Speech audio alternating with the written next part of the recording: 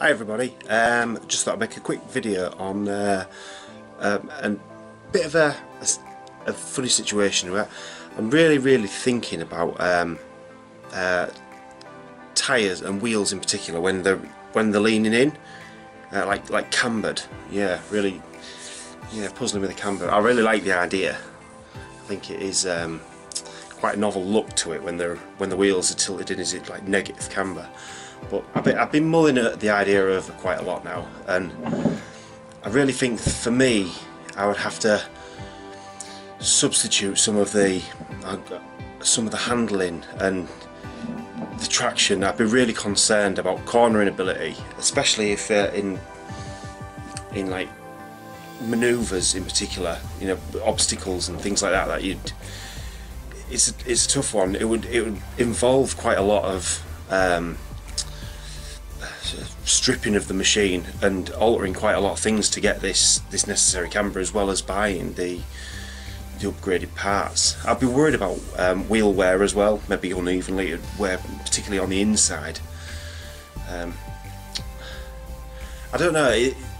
When you look at these things, they do look so much more aggressive, and I feel like if I had them, it would make its appeal a lot more. So now,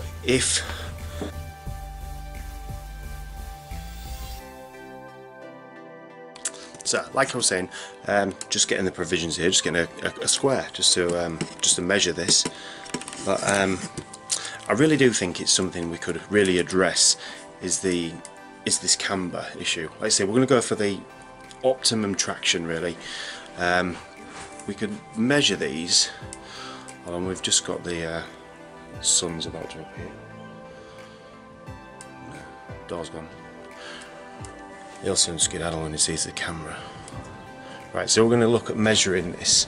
So if we take it out, I don't know if you can, if I just flip the camera around, we can measure the camber of these wheels, the square. So they're measuring up quite well. I don't really want to substitute any of this this camera really, because I think it would affect the performance. Right, hit us up in the comments and let me know what you think. If you like this sort of video, hit the subscribe, or just give us a big thumbs up, big like. Soon be on with some more videos, got some more coming, and I'll let you know what I decide and whether I decide to go with the cambered wheel look. Okay, quick spin of the camera. And that's it for me, Seanie.T, out of here.